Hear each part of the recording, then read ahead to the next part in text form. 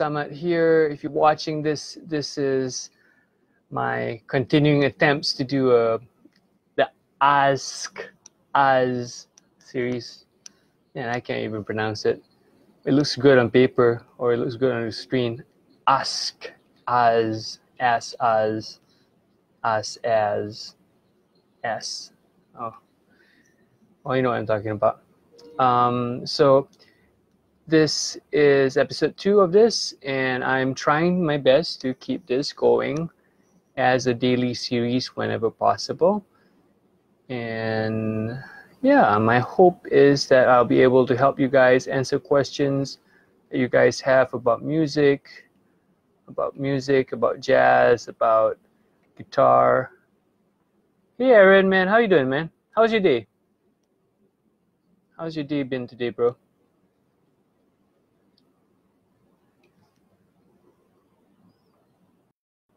Tell me more about yourself, Aaron. I mean, I assume you're teaching guitar.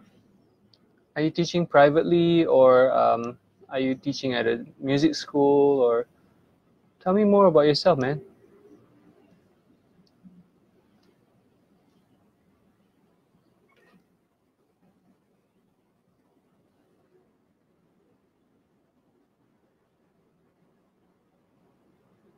Hey, Sean, how you doing, man? Half student and half tutor. Okay. Are you studying music, or you studying learning music theory all day? Awesome, man. That sounds like a great day. Half student, half tutor. Where are you studying?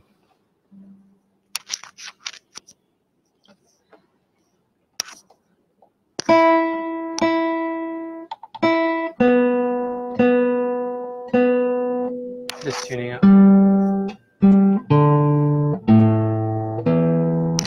Okay. So we have Emmanuel here. Emmanuel just did his Facebook Live. Hey, Emmanuel. Hope your Facebook Live went well, man. The audio was some issue with the audio. I think it's doing some ducking in the audio just now on your thing. I think it has to do with the settings on the mic.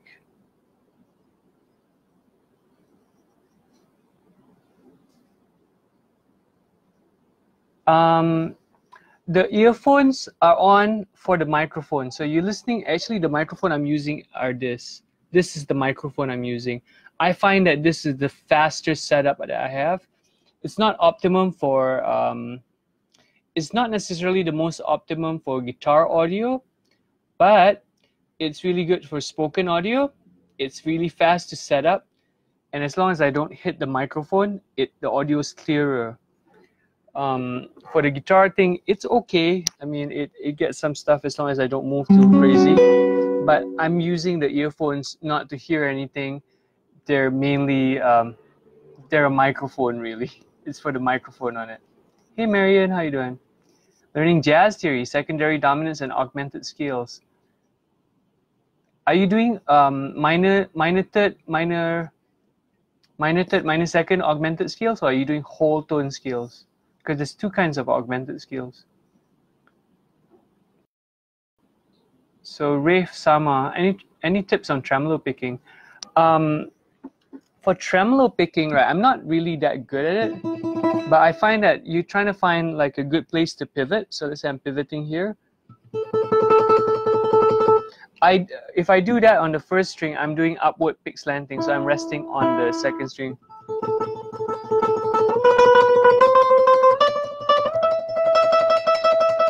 And I think there's 2 kinds of tremolo picking that you can try, which is unmeasured, which is just play. I find that it's much better if you can do measured tremolo picking, which means that so it's time, right? 1 E enter, 2 E enter, 3 E enter, 4 E enter.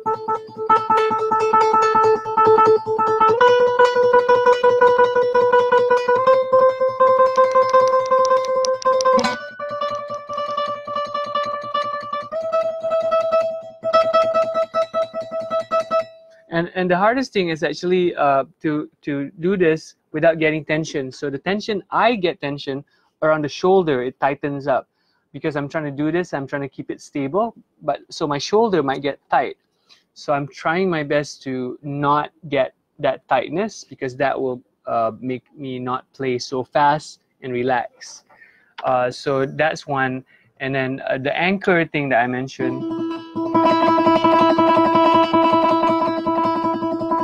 So I'm still holding the pick, but I'm basically trying to keep it tight enough that the pick's stable, but loose enough that I can actually.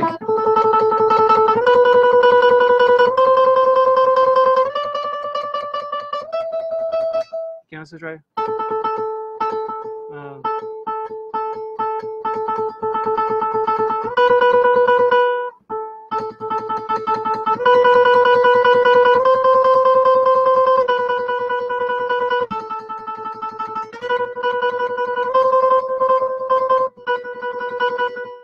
So it's not really that tight right now. The timing's not really that smooth, but you know, you kind of have to start somewhere. I haven't worked on tremolo picking in a while, but that's a great question. I might end up practicing that a bit more.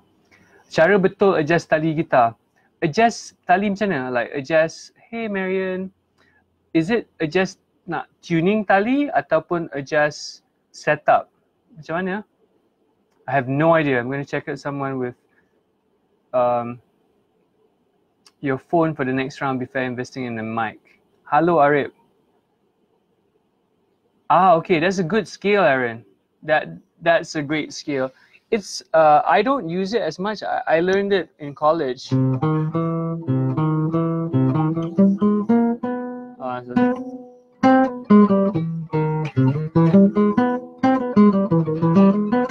You know, there's a cool like.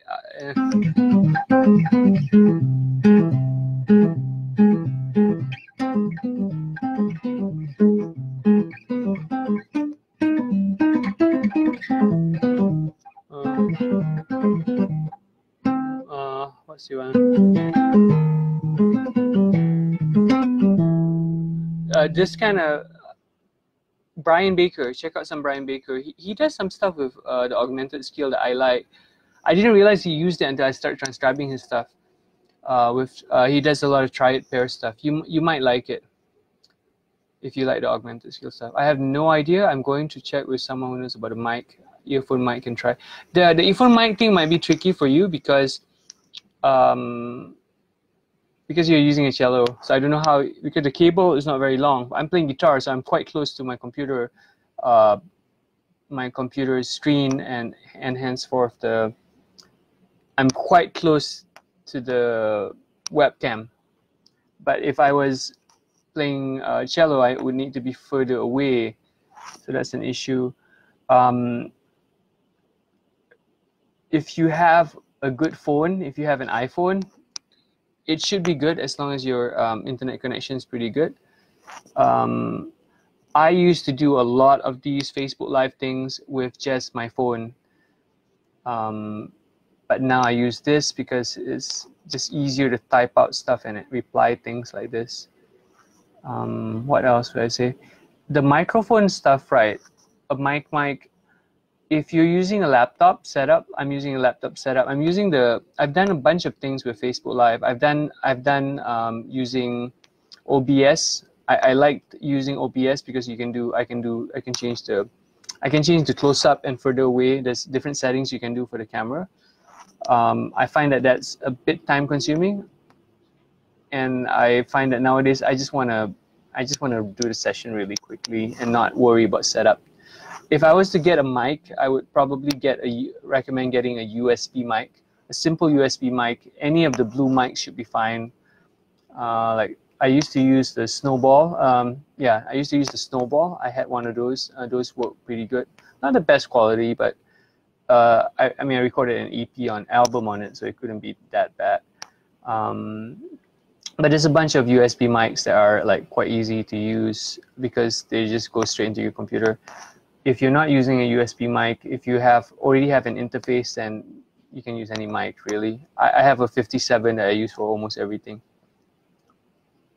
Holsworth secret scale. Yeah, Holsworth uses it. I know a bunch of people who use it.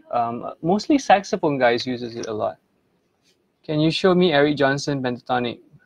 Yeah, Eric Johnston does this downward pick slanting stuff, which is nice. So if you have A minor, he does one. I think he does the grouping in 5, if I'm not mistaken. I saw this in the Troy Grady stuff. So this I'll show you the thing first. Show you the example first before. Okay, I'll show you how the example is, and then I'll show you the picking pattern. So like.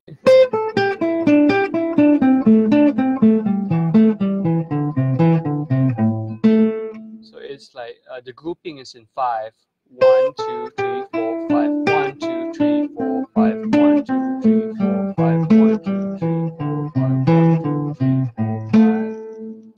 And the picking is down, up, down, up, down, sweep down, down, up, down, and sweep down, up, down, sweep down, down, up, down, down, up, down, up, down.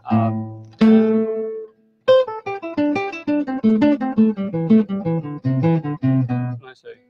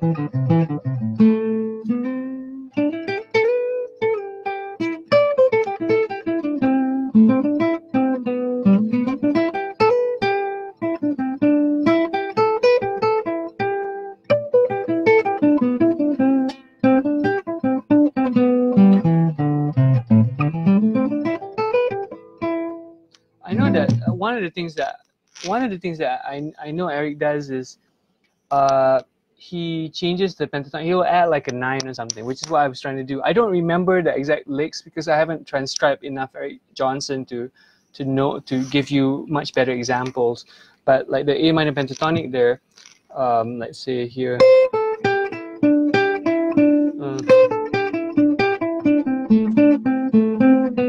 Like to add the 9 there. That sound.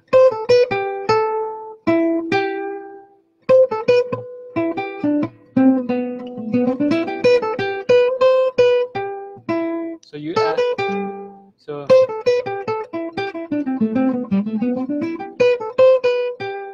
you add the B natural there, which is the 9, and that's kind of an Eric thing. I've heard lines that he does that. So it's basically A minor pentatonic, but added the B. How about whole swerve, bro? I haven't transcribed that much whole swerve, man. So I wish I could tell you more. The thing that I like that I know about whole swerve is that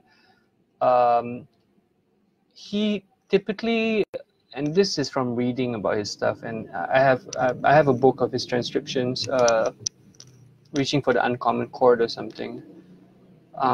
He will specifically use certain voicings for certain pieces, and then try to find different voicings for different pieces. Very song specific, which is kind of cool. But yeah, I wish I could tell you more about whole swerve. I haven't transcribed that much of his stuff. Actually, I don't think I've transcribed any whole swerve, to be honest. I've transcribed more Tim Miller, which is kind of whole swerve inspired, but it's not really whole swerve. I should really check it out. So yeah, can't help you on that, not yet. Muhammad Rani, tanya sikit abang sebelum phone habis bateri. Ada tak tips bagi semangat praktis kejap-kejap hilang mood? I'm gonna borrow Gary V's thing. You're gonna die. How about that? That's Gary V. Gary V, check out, you're gonna die. So what that means is you can take it as how you like, which means that life is short. So if you want to practice guitar, practice. If you don't practice. Do anything that makes you happy. You know, do stuff that makes you happy. And I think playing guitar as part of daily life is quite joyful thing to do. Kalau you hilang mood nak practice kan, you might need to find style music yang menarik, yang interesting for you, or you might need to find a teacher, or you might need to check out situations where you will be inspired. Macam cari guitarist yang menarik, yang you boleh copy, atau pergi tengok clinics or workshops yang menarik, or you might want to download like a new album, or buy a new album, buy a new CD if you buy CDs, or check out new stuff on Spotify. So basically, to semangat practice, realize this. There's two ways. One is to come from appreciation. Maksudnya kita bersyukur kita hidup, kita boleh practice gitar. Or you boleh check out from FOMO side, fear of missing out, which means that kalau you tak practice, someone else is practicing, they're getting better, you're not getting better. So if you are more motivated out of takut orang lain jadi lebih hebat daripada you can use that lah. Like if you don't practice, someone else is practicing, they're getting much better than you right now. Right now, someone's practicing and they are getting way better than you because diorang tak semangat, they're practicing more than you. So if you feel missing out, think of that. If you're thinking of appreciation, notice that some people have no chance to practice guitar sebab they might not even have a guitar or never seen a guitar or might not have access to guitar or might not even have a phone to check out like something like this Facebook Live. So they can't practice guitar. They might not own one or they might not have hands even. So you can come from gratitude, appreciation, bersyukur, atau you can come from fear of missing out. Either way, we're going to die. So you might as well do stuff that makes you happy as much as possible and maximize your life. So that's some motivation. How does... Hey Blade, you know, I haven't seen you. Have we met before? How do you find my page, man? Is this the first time you're tuning in? But good question. Tommy Emmanuel, I'll answer your question. How does Tommy Emmanuel does his chord voicings? I can show you what he did with... because I was practicing the Close to You arrangement. What is it? Let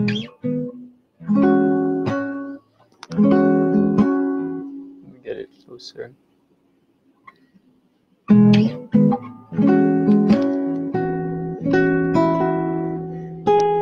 What is the next part?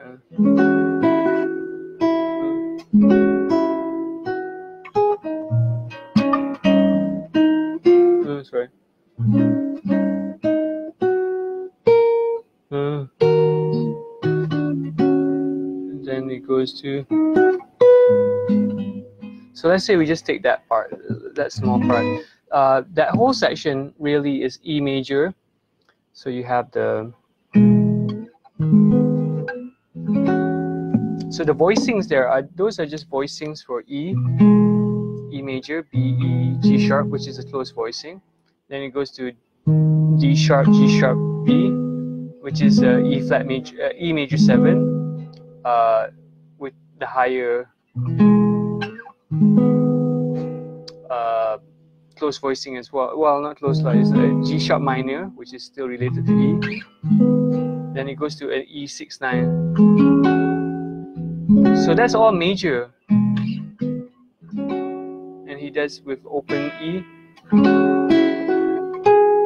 Here it goes to G, A sharp minor 7 with an 11. Then it goes here, D sharp minor, and he does this line cliche thing,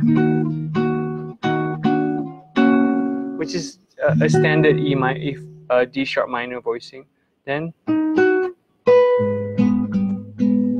so all those things are they're pretty standard chords. The most jazziest thing that he did there was the 6/9 here with the open E, because if you did it here, so that's kind of pretty, right? So major 7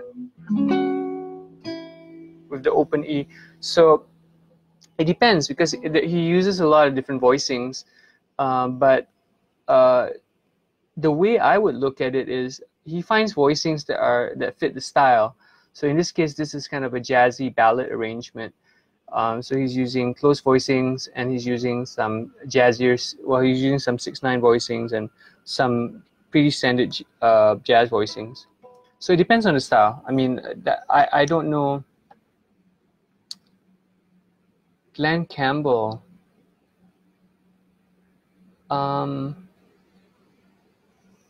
I don't really know Glenn Campbell's work. I've heard the name. Let me check. Oh, that guy.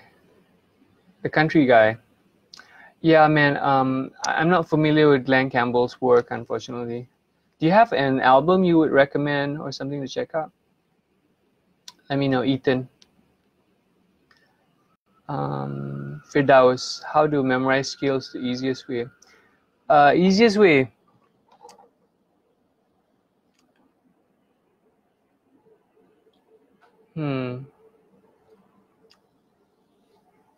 I would recommend knowing the major scale. The way I look at it is, I have a whole. I'm working on a whole system. I want to call it the Asamat guitar method, working title. But I also have a larger thing for the jazz stuff, which I'm calling the poetic method. And in the poetic method, I have a whole bunch of different concepts. But for the scale stuff, it's really this, you know, let's say we take a scale like C major. How do I memorize that? Firstly, you need to know where the root is. So in this case, C major, C is the root. Okay? Then the next thing is I need to know what the numbers, what the formula of the scale is. So C major is 1, 2, 3, 4, 5, 6, 7, and then back to 1. What else can I know about the scale? I need to know that if it's in solfege, I would say, you know, do, re, mi, fa, sol, la, ti, do. Okay. So once I know the formula and I know the solfege, I need to know the note names as well. C, D, E, F, G, A, B, C. So I guess your answer to your question is actually, if you want to memorize it the easiest way, you want to know as many ways to understand it. So you need to know the note names, you need to know the formula, you need to, if you can, know the solfege, and if you know that, after that you know the fingering and what fret is on. So there's 5 things there. There's note names, function, which is 1, 2, 3, 4, 5, 6, 7, 8. There's solfege, which is solfeggio, do, re, mi, fa, sol, la, ti, do. And then you have the fingering. The fingering means this: if I learn a scale, I know this is second finger, fourth finger, first, second, 4, 1, 3, 4. That's the fingering for it. Now the frets will be 3rd fret, 5th fret, 2nd fret, 3rd fret, 5th fret, 2nd fret, 4th fret, 5th fret. Then I need to know the picking as well. Down, up, down, up, down, down, down, up. I'm doing economy here. Down, up, down, up, down, down. Or I can also alternate. Down, up, down, up, down, up, down, up.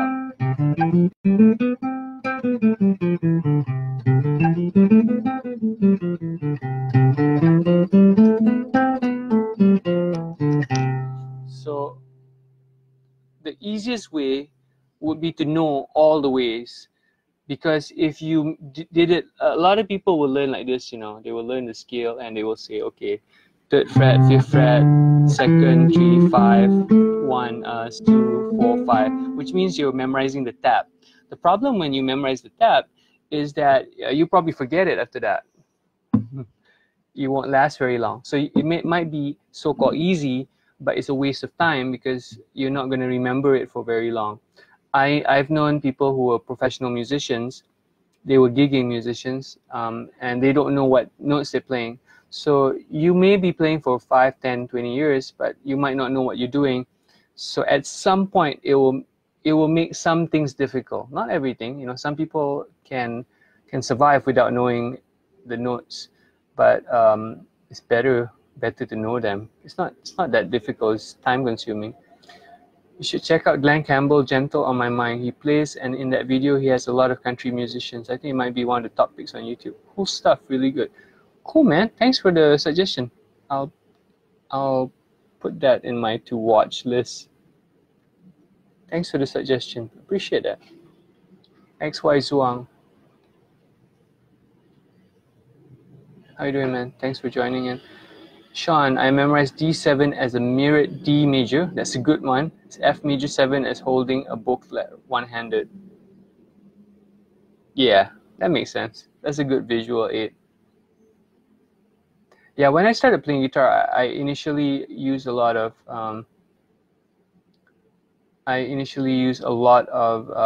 visual mnemonics. You know, just how visually things look. It helps. It's really useful. I think you should use anything that will help you memorize things. Okay, welcome, Firdaus.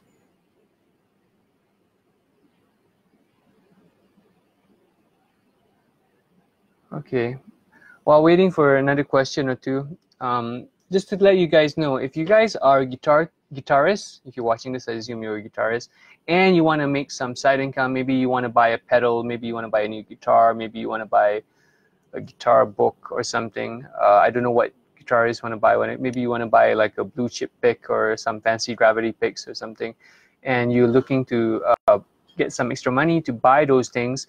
You might want to check out my new course. I have a new course called How to Start Teaching Guitar Lessons. It's at www.azsummit.com/teach, TEACH. It's a course to help you learn how to start teaching guitar, how to find students, how to find what you're good at, what you could teach, and kind of organize your thoughts so that you can start making some side income from teaching. So it was intended for people who have never taught guitar but have been playing guitar and want to make some extra money from teaching guitar. And however, it works as well if you've been teaching for a while but feel that maybe you're not getting enough students, not getting enough money, or maybe you feel that you're unhappy, you're getting bad students or students that are not motivating. So you can check out the course is azsummit.com/teach, TEACH. The link is in the description.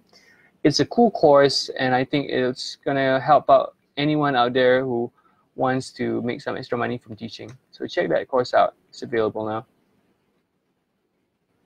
Helps since I was learning in the beginning, since there were many chords. Yeah, totally, man. I mean, I'm part of the school of thought where if you can find some kind of way to help you memorize something, if it works, right, go for it. Because there's so many ways to do things, and I don't really think there's one so-called one ultimate correct way. I feel that there's many paths, many ways on this journey to learning guitar, play guitar. Almost every time I've learned something that I thought to be the absolute truth for the most awesome thing ever, I find someone else who breaks it, someone who does something completely opposite, and it works as well. What Mirza asked, what guitar pedal do you prefer for beginning punk rock? You probably want to get some kind of distortion, I guess some kind of distortion or overdrive, right? What do punk rock, what do they use? I would want to get some kind of overdrive or, okay, let me check out what's available online. I'm just doing a quick Google search on this. If you ask me anything about pedals, right? I mean, I have a lot of pedals, but I'm not like a punk musician. So yeah, as I predicted, you know, distortion, overdrive. What would you want to get? I don't know, what do people use? A Rat, I guess. A Rat's nice, you know. I have a Proco Rat too, which I like. That makes sense. Yeah, I would use a Proco Rat too. What else do people use? I think, you know, if you had a good amp and okay, Rat. Seems like people recommend the Proco Rat. Kingmaker, DOD, Timmy. I don't have. I never use a Timmy. Yeah. I guess I would recommend. It depends. Some kind of overdrive pedal, overdrive or distortion pedal. If you can afford it, get a Rat. I mean, get a Proco Rat 2 or something similar. I don't know how much they are now. When I bought my Proco Rat 2, this was a long time ago. This was probably 14 years ago. It was like 60 or 80 US dollars. I bought it off Amazon, of all things. I got it, and yeah, I got a Proco Rat 2 off Amazon. It was affordable. How much are they now? Proco Rat 2. I'm looking at it on sweetwater.com. It's $70, so it's still about the same. How much would they be maybe at Music Bliss? At Music Bliss, it's out of stock. This is for Malaysia, but it's supposed to be 350 ringgit. On Amazon, it is, yeah, it's supposed to be 405 or 350 ringgit. 69.99 Proco Rat 2. How much did I get? So I bought it in 2007. Yeah. So some kind of big muff. Yeah, I mean, I don't own a big muff, so I'm not sure. You could get one. I mean, I guess the thing about pedals, I really recommend, besides going on YouTube and listening to a lot of these demos, is if you can go to a shop where they have a lot of these pedals, just try to A/B test and try them back to back. I would say it's kind of good to already have a budget, like in terms of maybe you have 350 ringgit or 400 ringgit or 600 ringgit or 100 US dollars or something, and then just go to the shop and try out a whole bunch of them. Maybe go there, try them. It depends on whether your intent is to buy that day or just to try out and then come back another day after you thought about it a little bit. I've done it both ways. So, but yeah, I think a Proco Rat 2 would be pretty sweet. They're nice. It sounds great.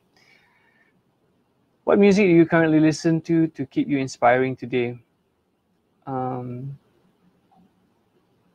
Yeah, the EQ is important. Yeah, you can use most overdrives. I agree with Chon on this. You can use most overdrive or distortion pedals. There's so many kinds that a lot of it's really good. So it's a matter of taste. XZ Zuang asks, what music am I currently listening to? The most recent stuff I've been listening to, you know what I really like recently, to be perfectly honest, is that KDA song, the one from League of Legends. It's like so well produced. I love the production on it. I think it's very well, I know it's a huge pop hit, but I think not enough people realize how very smart the arranging and the mix and the vocal production. It's very, very ingenious. I like that track a lot. So I was listening to that extremely a lot when it just came out, like last month, the month before. When it came out, I was listening to it on repeat all the time. In terms of other music, I've been listening a lot to Sid Jacobs, SIDJACOBS. I'm doing some work with mikesmasterclasses.com. It's a cool US website where they do educational jazz guitar lessons. So I've been listening to a lot of players from that are creating lesson content on that website. So Sid Jacobs, who else is on the site? Tom Lippincott. Tom Lippincott is amazing. I'm working on some video editing for the lessons that I did some video editing for his upcoming lesson on walking bass lines and chords, the art of walking, the art of bass and chords, and then walking bass and chord basics and bossa nova bass 6 or something. Those are really good. They're not out yet. They're coming out. The lessons are coming out. So I've been listening to some Steve Herberman from the site as well. A lot of the recent jazz stuff I've been listening to is I listen to a lot of Julian Lage, although not this past few weeks. Should really check out some more. Today, right? Today, I was listening to that track, that Lady Gaga track from the new movie she's in. I was transcribing, what was that song? That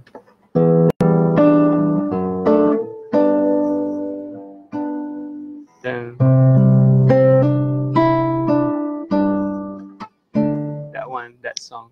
I was listening to it while I was teaching. I was teaching transcribing to a student, and I was figuring it out while we were listening to it. Emmanuel. Assalamualaikum, Waalaikumsalam. Nak tanya sikit, dekat Malaysia ada tak market untuk instrumental music for guitar? I mean, okay tak market kat sini? I'll tell you my experience. To be honest, what market? I mean, there is kind of a market lah. In terms of, there is like the post rock kind of scene where people listen to instrumental music. When I started out playing fingerstyle guitar, it was in 2000, acoustic fingerstyle guitar, 2001, 2000. So, wow, I started gigging instrumental guitar music about 19 years ago. Feels like a long time now I think about it. 19 or 20. Actually, I started gigging already from 98. So how long is that? 21 years ago? I started gigging 21 years ago, playing instrumental acoustic guitar music. Yeah, there is a market. I mean, I was gigging. I've been getting paid gigs to play solo instrumental music for years, for a long time. So kalau you nak perform instrumental music, boleh dapat gig. But the way you nak cari gig, the way I cari gig dulu was I gig in the singer-songwriter circuit. So actually there is no so to say instrumental guitar gigging circuit. I mean, honestly, that doesn't exist lah. So at least when I started out, so I used to gig in the singer-songwriter circuit, and I also would gig within the jazz circuit. So nowadays, I think there's more of a rock and instrumental rock and post-rock kind of thing that's happening. So if I were you, so the question about whether ada market ni, you have to go deeper into the question. Is your question, bro, kalau I buat instrumental music, boleh cari makan tak? Is that the question? Or is the question, kalau I buat instrumental music ni, kalau within 2-3 years, will I quit or not? So, or can I get enough gigs? Market, there's always a market. It's just a matter of what do you mean by the market? Is the market big enough? And then the question is, are you good enough for it? Because there's always people who want to buy stuff, but if it's good, people will buy it. If it sucks, people are not going to buy it. But if you're asking whether there's a market, the market will tell you. You shouldn't do something, you don't want to second guess it. You shouldn't trust me anyway for that in that case, because I don't know, instrumental music is such a wide thing. If you did something, let's say very, very poppy kan, then it's a different audience. If you did something very classical, it's a different audience. If you did something very post-rock, it's a different audience. If you did instrumental and it's like, you know, background music for doctor's office or something, it's very different. So it depends on what kind of instrumental music. If you check out instrumental music macam Steve Vai, Joe Satriani, like kind of rock, virtuoso rock, that's a different market as well. So if you're curious about it, put up some music, you know, put a track on Instagram, put a video on YouTube, put some songs on Facebook, you know, your own original stuff. You'll find out within like a year or 2 years whether there's a market for it, because everyone's different, and you will only really know whether people like it when you put it out and you keep putting up more and more stuff. So kalau you nak wait until when I started out, there's no market for it. I mean, there's no real market for it. You can create a market for it, or you can attract the market to it.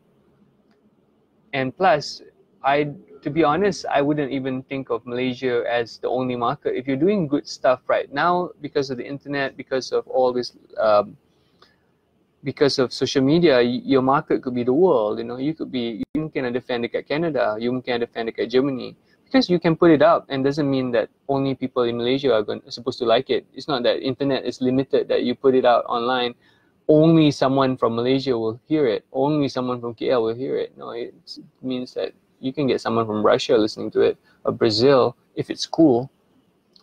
So the answer is yes, there's a market. How big the market depends on how interesting the music is. How big is your market? Well, the more you put out, the more you're going to find out. Boleh cari makan tak? Okay, kalau the question is boleh cari makan tak, depends how good you are. If you're very good, boleh cari makan. If you rajin, boleh cari makan. But the thing is this, cari makan macam mana? Like if you just nak gig my instrumental music, not really. I don't think there's enough places to gig in Malaysia to play instrumental music.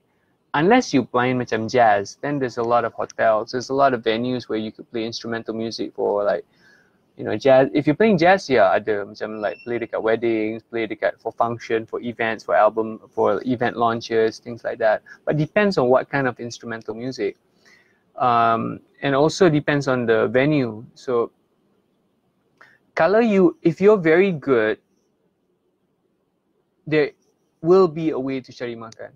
If you're okay, then it's hard, to be honest. Playing music is very hard if you're like macam okay aja. Boleh cari makan. You have to be a bit more creative lah. So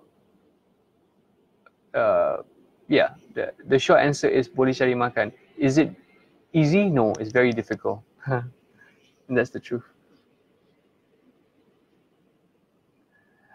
Okay, Diamond Well said, you're saying I need to go for it. I'm saying if you're curious, go for it. If you're takut, don't go for it. And the real thing I'm saying is that if you want to go for you want to try something, right? Don't wait for approval from me. You don't need to wait for me to say, bro, the scene is awesome, bro, you should go into it. Don't even trust that, you know, my opinion on that, because my opinion is kind of skewed to my experience. So if you are curious about it, go for it, man. We only live once. Why not try it out? But if you're afraid, then don't. But I'm saying that we only live life once. Why not try it out, man? And when you try out, you'll quickly find out whether you're good or bad. You quickly find out whether the market is ready for you or you ready for the market. But if you're going to try it out, you got to work hard. But that's like everything in life. Amin Syafiq, boleh share tips untuk jadi musician yang bagus? Saya drummer. Okay, Amin, kalau drummer kan, my first tip is this. If you are in KL, go watch as many gigs of really good drummers. So go for a lot of pop shows where there are good drummers. You know, kalau macam, for example, tomorrow there's a show happening under the weekend sessions. Go for that show. Watch that concert. If you know you're a drummer. As a drummer, you want to get better at playing in time, in groove, as much as possible, which means that listen to a lot of music, play along with a lot of music. Secondly is to be a good musician, record yourself often. Record yourself so you can hear how you're playing and really, really know whether you're playing with a good sound, with a good time, with good feel, with good vibe. The other thing is to be a good musician.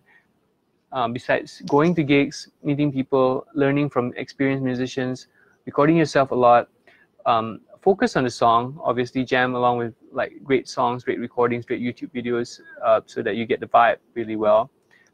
And the biggest thing I can tell you is, well, another two more things. One is understand history. So listen from the music you like to the roots of where the music that you like is coming from. So if you like current neo soul, check out R&B. If you like R&B, check out blues. If you like blues, check out early blues. If you like early blues, check out African music. If you like African music, check out all the different kinds of African music. So really backtrack everything. If you like drumming, check out drumming from different cultures, African culture, South American culture, American culture. Listen to a lot of styles of music. Be open to listening to all those. Doesn't mean you're going to be good at playing all those styles, but listen to them. Be aware of the styles. Being open-minded is important to be a good musician. Other things, be nice, be polite, be disciplined, be on time, like be reliable. If you say you're going to come for a rehearsal at 12, you know, try to be there by 11:30 latest if you can. Set up, be responsible, because tons of musicians lose gigs because they're late, because they're unreliable, because they suck as human beings, not because they suck as musicians, but because they're just not really nice people. So be a good person, always keep on learning. That's what I would say. Time and well, thanks bro. You're welcome bro. Bang, nanti mengendap video saya tengok apa yang salah. Rahimi, you want me to watch your video kan? Tolong post a link on your comments or in the comments. Sebab for me, okay, if you want to ask feedback from me, you ask me to check out your video and you tak bagi link, it's very difficult for me. I have to go and try to find your video. You see what I mean tak? You nak minta tolong kan? You want to make it as easy as possible for someone to help you. So if you want, post the video dekat in the comment section. Then later I can check it out. And the thing is kan, nak tengok apa yang salah, there's always going to be something wrong. And if someone asks me like, listen, watch a video, tell me what's wrong. If I can find 50 mistakes in there, right? How many do I tell you? All 50? And the problem is that sometimes there's so many things that we want to fix. We cannot fix everything though. So we have to fix one thing at a time. So, but yeah. But in case you're shy to post the link in the comment section, in case lah, you can also send me a message lah, send me a DM. And then I'll try to check it out. But make it as easy as possible. Bila you nak minta favor dari orang kan, make it as easy as possible for someone to check it out. And just know, kalau you minta someone to give you feedback, be aware that if you ask me for feedback, let me know whether you really want honest feedback. Or if you want specific things, macam like, is it about the songwriting? Is it about the technique? You know, the more specific you are about what you're looking for, the better I can help you out. Okay. So, okay guys, I think I'm gonna take off in a bit. So I'll take maybe one more question. Kalau sesiapa ada soalan, I'll take one more question. Someone commented on something here. Oh, this is on a different video.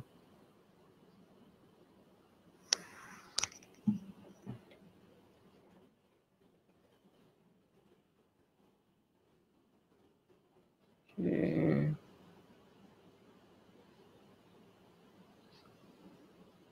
Master, can you show me Haris Saleh, Gary Moore style?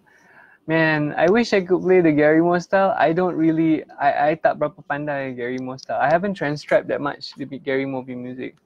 What's that song? I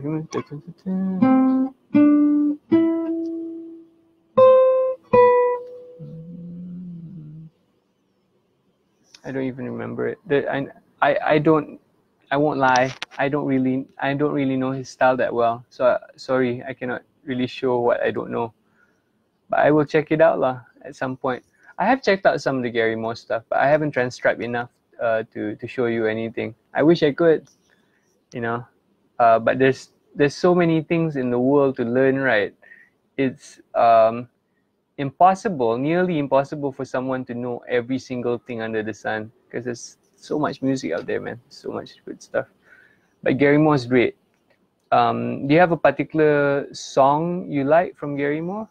Maybe I can check out something right now and transcribe a line or something, a lick that if I'm Still Got the Blues, huh? That's a good track.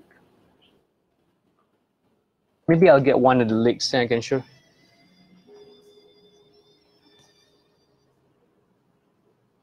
How about, I'm trying to find a solo bit.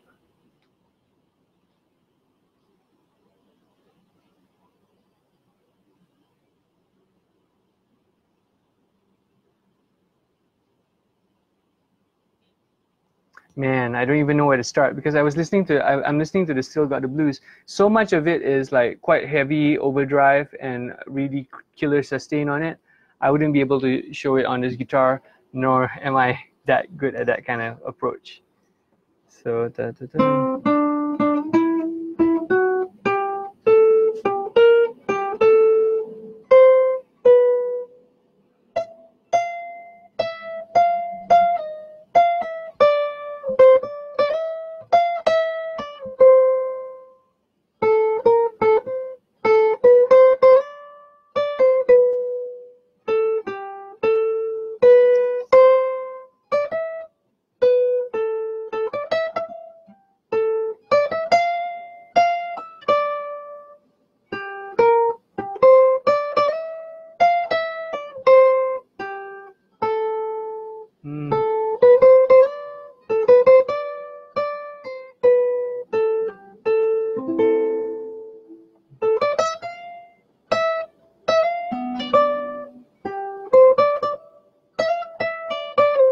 I guess one thing you can take from that lesson, I mean that phrasing, is that it's very motivic. Maksudnya motivic ni, it's related. So if you want to learn from the, not necessarily the technique, electric guitar technique or Gary Moore, but phrasing, right? Let's say I have A minor.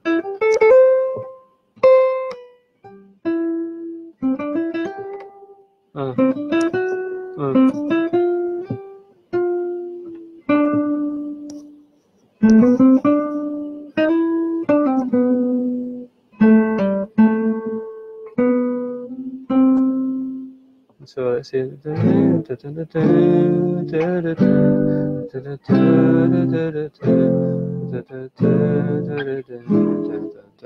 so the progression is going like, you know,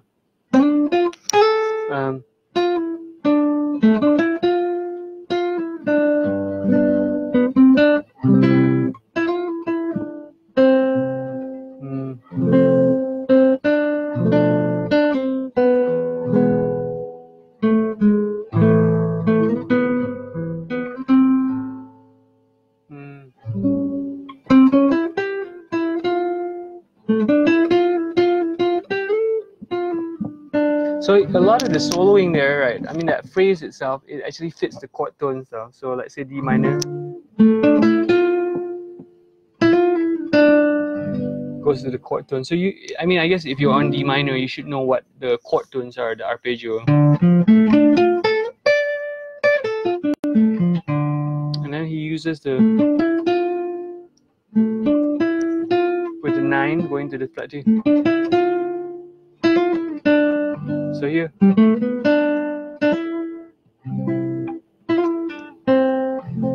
So it's a sequence, right? But it's related.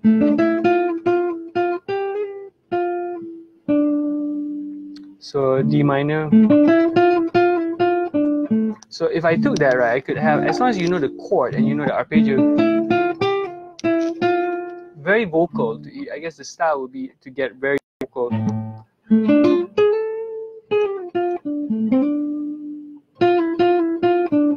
Let me listen a little bit more to the thing and see whether I can get any other details in the. Yeah, I can do the bending on this guitar. Okay, he does some minor pentatonic stuff.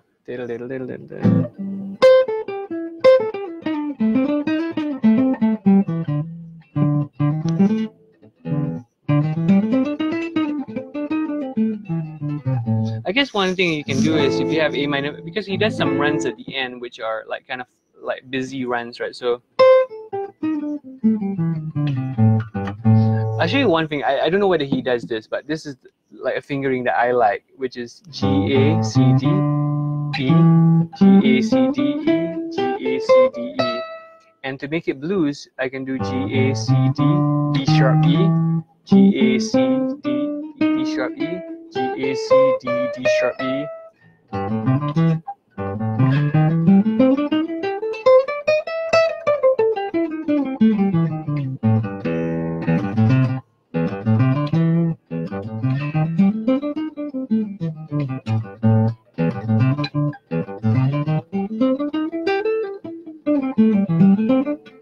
So I guess if you know those kind of skills, right, to actually do faster runs where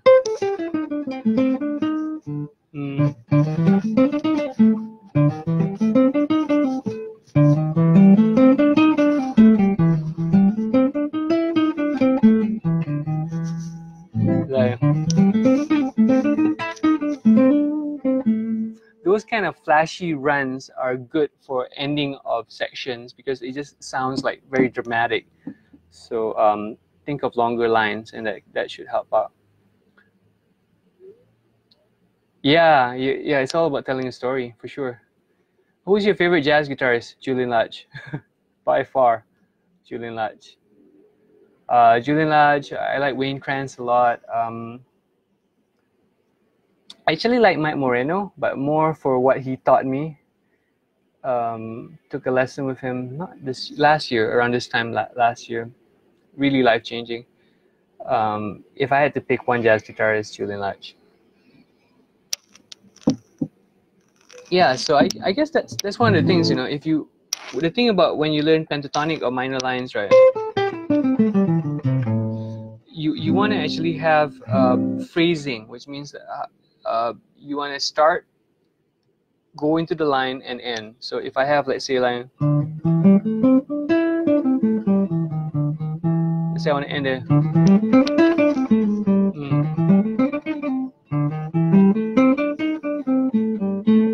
Something like that. Vibrato is important in the Mo's playing, so something like that.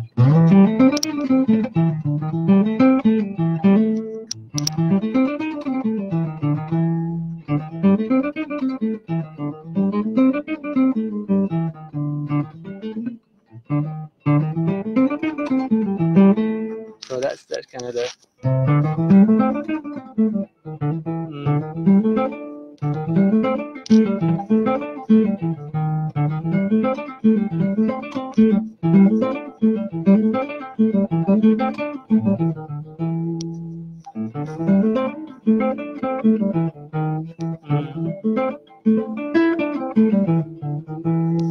Yeah, just making sure that.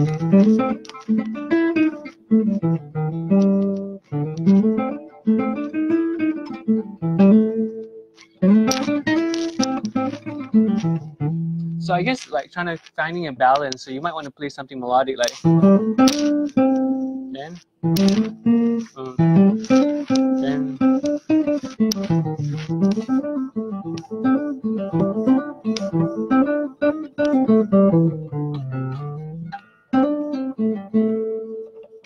So then do some flashy like fast stuff, you know. So if I did it in time.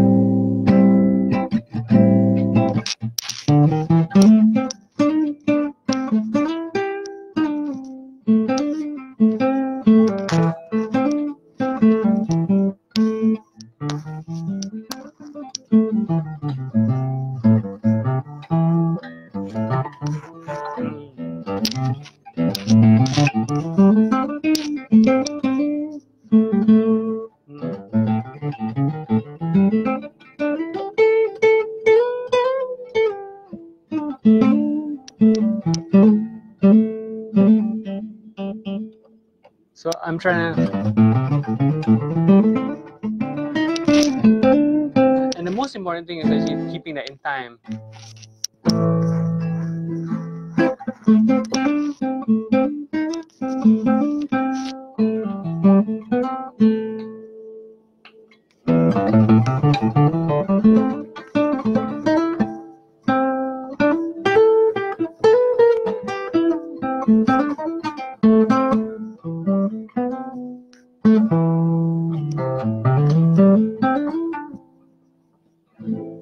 So yeah, making it sound vocal.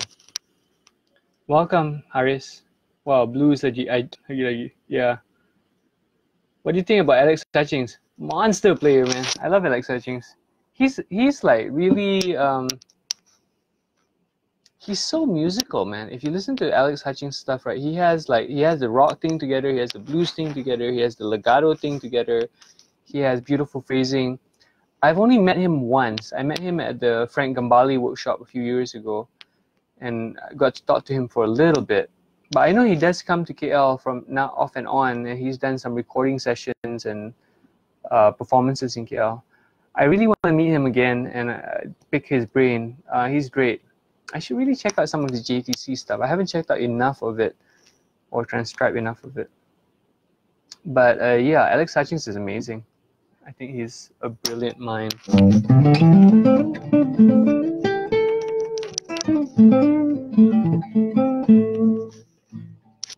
Okay, let me just play some more blues stuff. Feeling very bluesy right now. So let me change keys to G minor.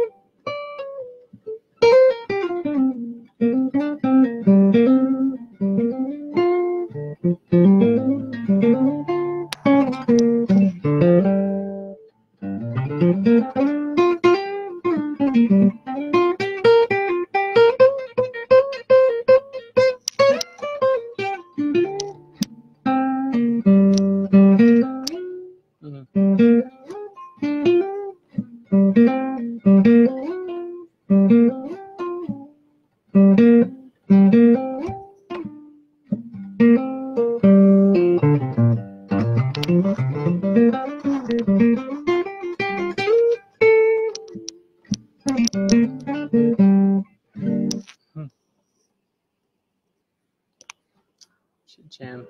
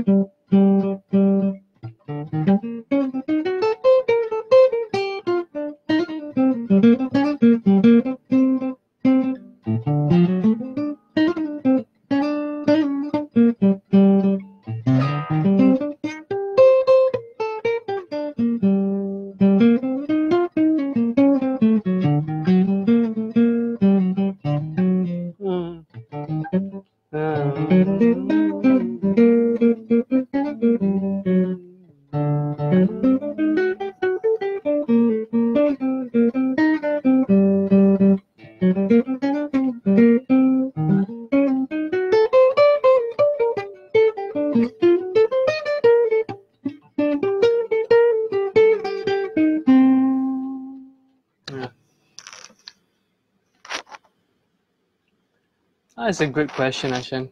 How's it messing on G minor? Blue bossa. That's a great question. Let me show you. That's one question I can answer. So blue bossa, the chords go. The chord that he's asking is on the Dm7b5. Okay.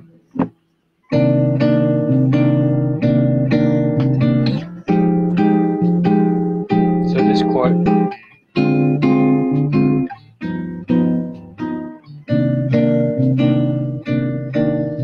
So here, I'll tell you what's the so-called the correct scale choice, and I'll tell you what I like to use. The correct choice would be D Locrian, so it would be E flat major.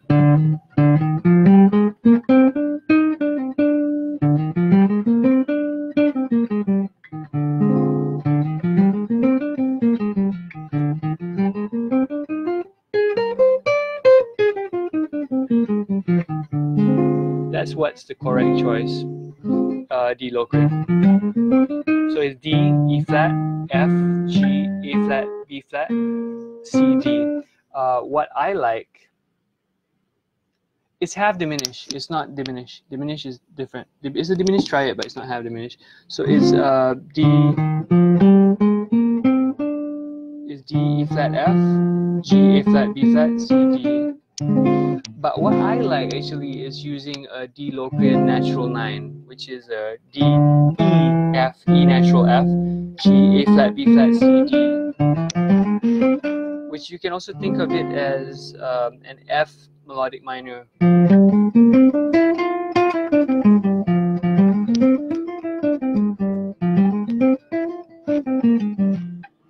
So I'll be D minor 7 flat 5, but I'm playing F melodic minor. So F, G, A flat, B flat, C, D natural, E natural, F.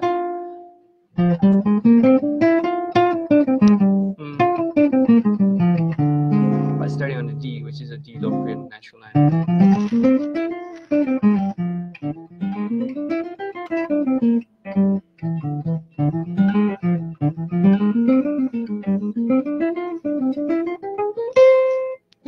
That's like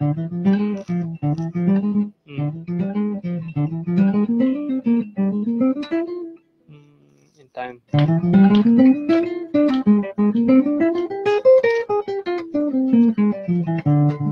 That's what I would use. Yeah, D Locrian is the most inside sounding. D Locrian natural 9 with the E is jazzier.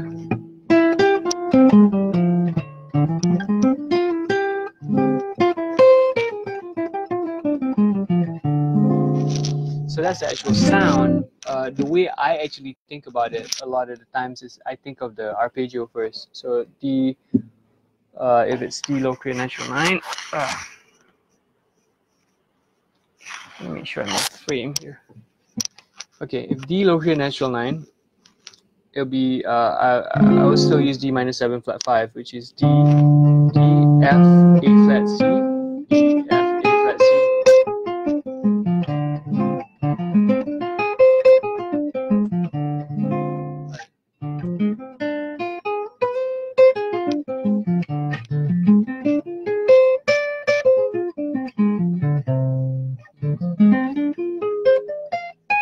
So it's important to learn all the fingerings as much as possible. So here,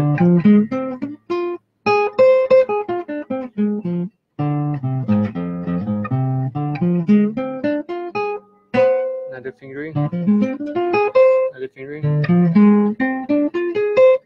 another finger, another finger.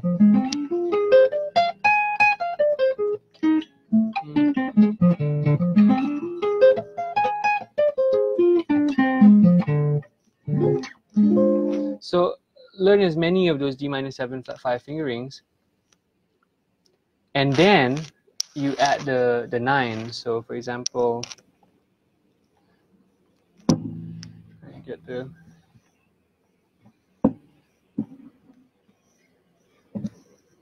so I'm trying to get, I like that sound, that E natural.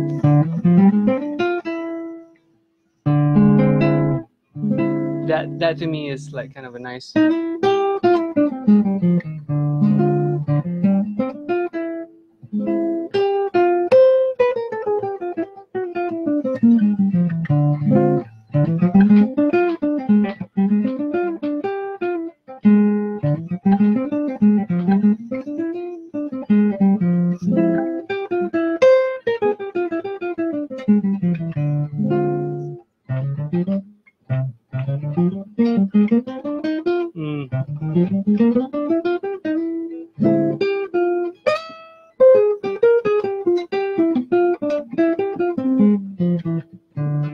So if I was playing lines right over that part to the C minor, I mean,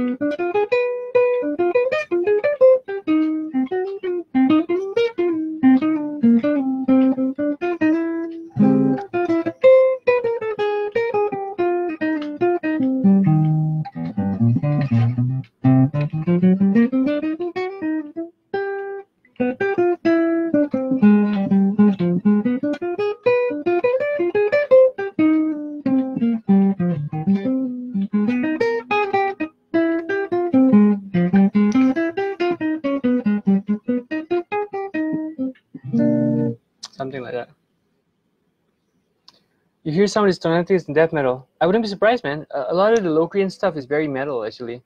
You probably would have heard it. Metal. A lot of these kind of like. How do I do this?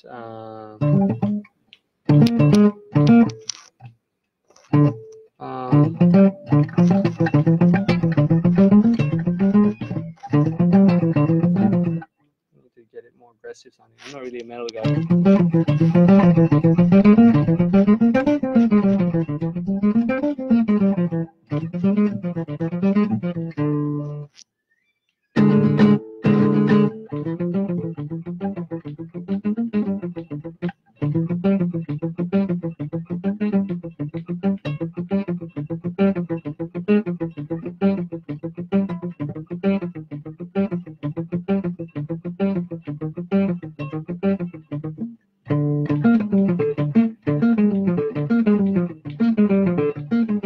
That kind of stuff, you know. I mean, you can get some interesting like kind of melodies when you do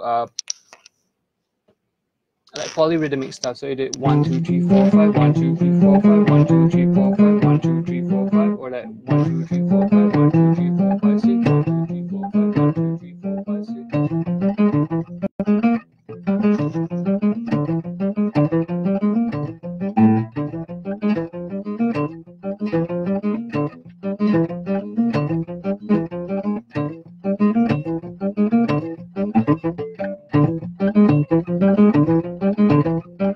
Those kind of like when you start doing, yeah, if you start, once you start doing like odd groupings like 5 and 7 and 6 and you mix it up, it's like really, it gets really dark because all the Locrian sounds and odd meters are like the ingredients for like all the loudest.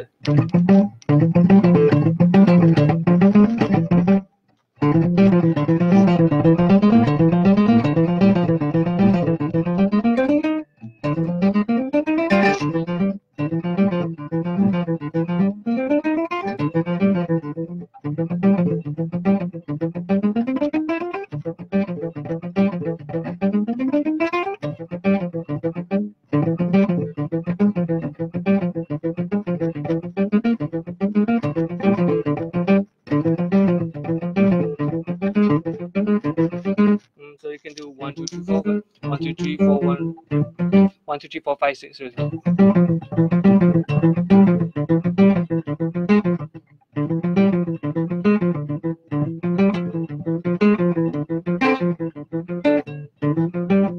That's what I would do. 1 2 3 4 5 6 1 2 3.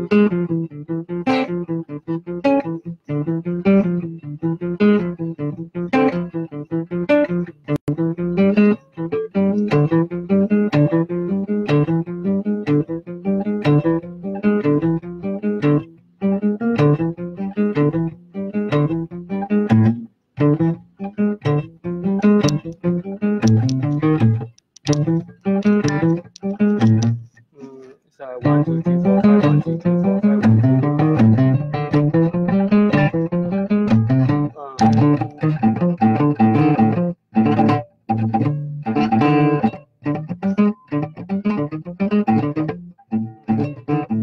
How do you do it?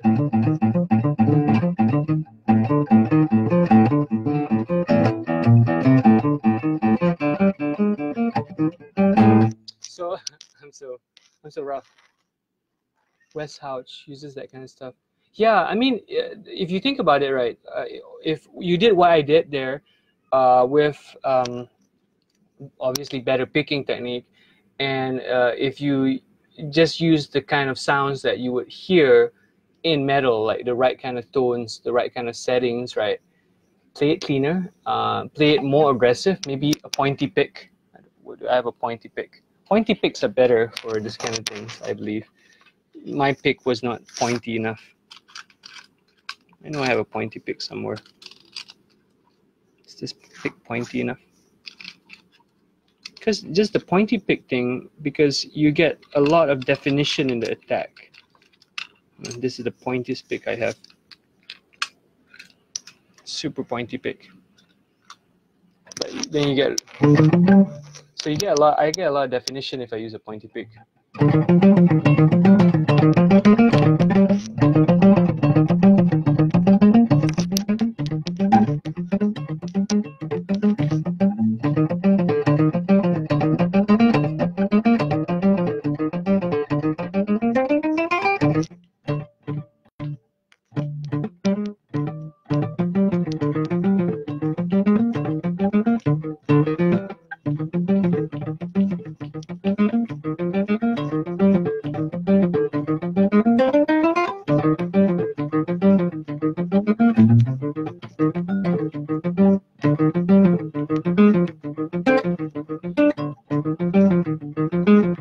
So that's like a pedal pointing.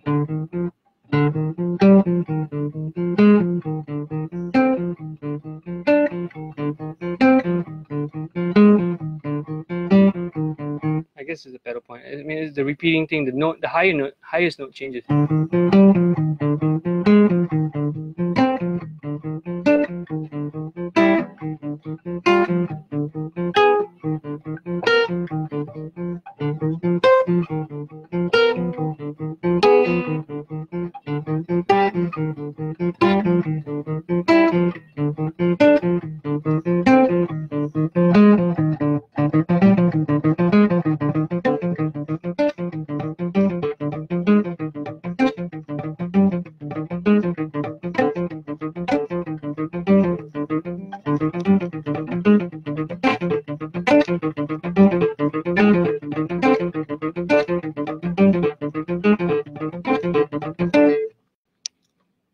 So I like that kind of sound.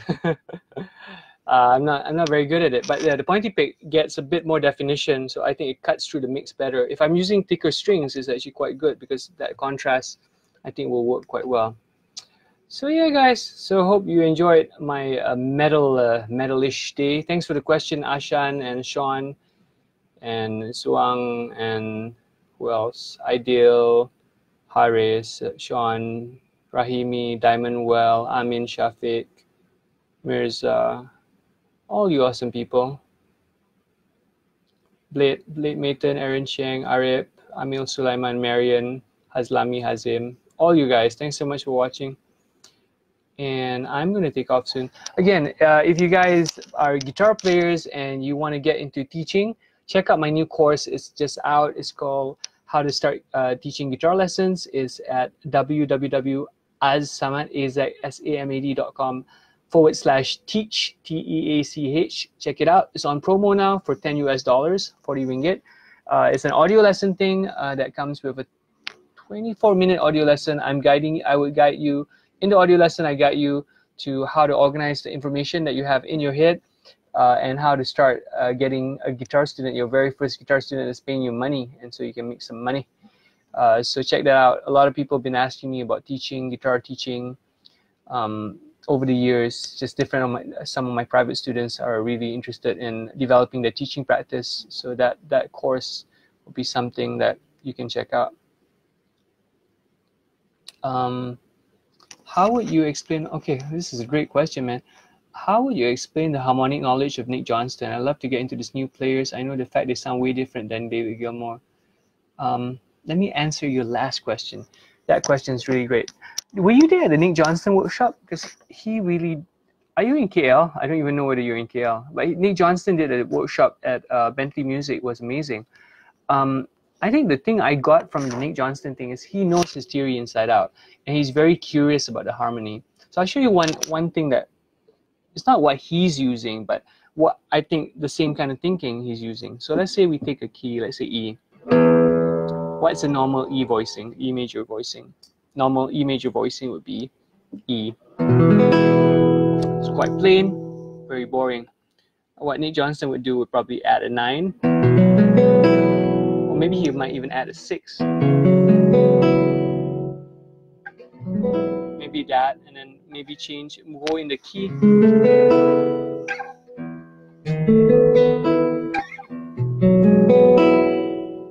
So let's say that. How do you make it prettier? Maybe suspension. Maybe add the 6 on top. Might be, oh, that might be too hard. Maybe add the G on top here. G sharp. Maybe add the B here. Maybe add the C there. No, maybe add the A here. So that's something I would think.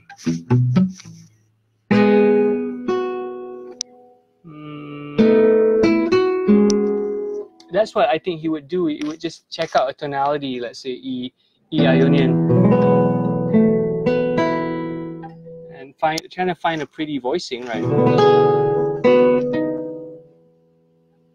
Maybe here.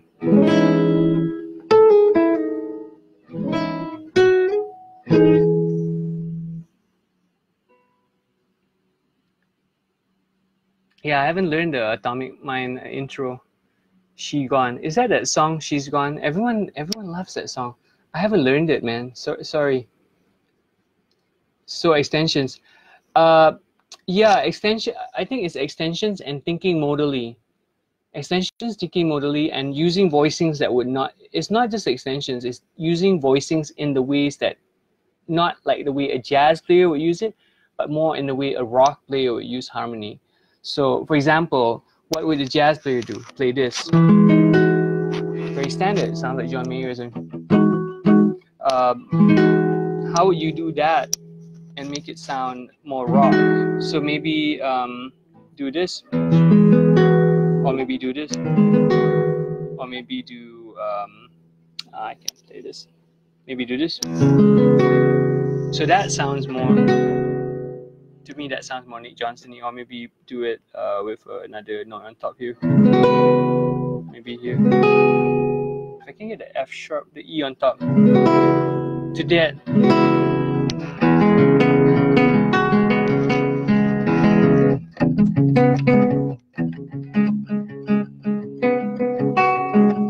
So something like that, and then kind of messing around with it so it sounds more rock. Maybe change the bass now.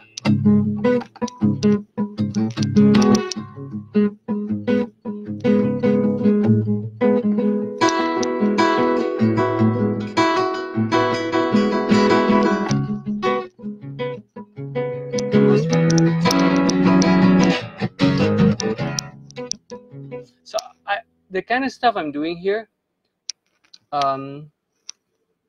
B flat minor at 9 A.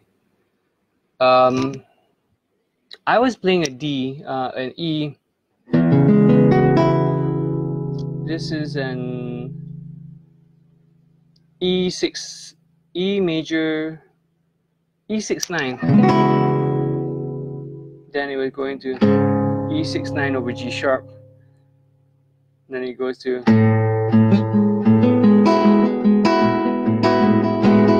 this is A majors, A/2 major 7 with a 6. It's just basically in the key of E. And these kind of things, the more rhythmically precise it becomes, the more it's like, it becomes more like Plini, it becomes more like Chon. To me, like Nick Johnston, Plini, Chon, they come from the same kind of harmonic world. So it's jazz harmony played in a metal or rock context. Yeah, it can sound like Sting a little bit. Yeah, depending on the thing that.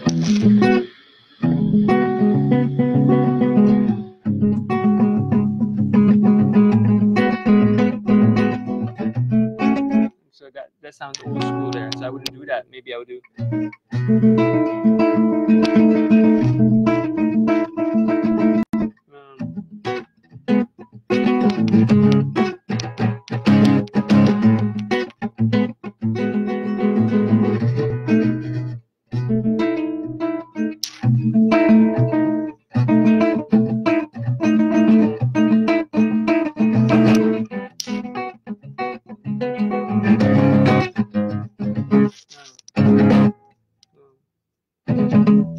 Yeah, I can't do it.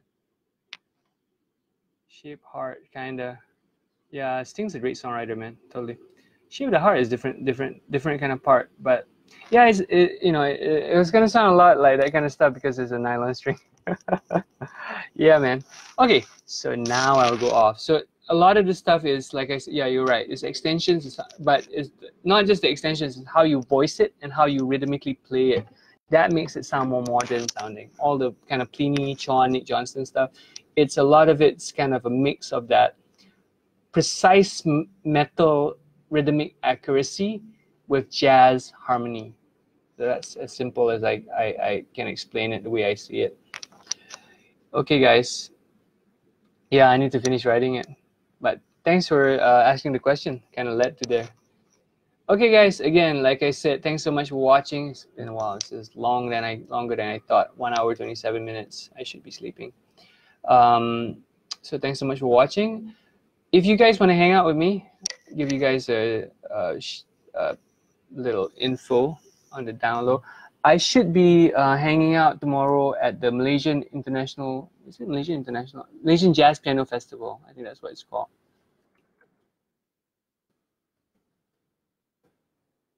Yeah, it's called the Malaysian Jazz Piano Festival. I'll be at the Malaysian Jazz Piano Festival tomorrow from 11 o'clock till about 4 o'clock. I'm attending the Julian Chan saxophone workshop, and then I'll be attending the Chiu Xiang arranging workshop. The workshops are free, so you guys can come and hang out. You don't have to pay anything. You just have to be there early to get seats. It's at KL PAC, KL Performing Arts Center in Sentul. You just Google KL PAC. It's part of the Malaysian Jazz Piano Festival. I'll be going there to hang out and attend the workshops, learn some stuff, meet some friends. So if you guys are free and you guys want to hang, say hi to me, meet me there. And yeah, thanks so much again. Again, like I said, if you guys are listening to this, watching this, and if you are a guitarist and you want to teach guitar, you want to know how to start teaching guitar, check out the website, azsamad.com, www.azsamad.com/teach, TEACH, for the new course, How to Start Teaching Guitar Lessons. Thanks again. Take care. See you guys again next time. Peace out.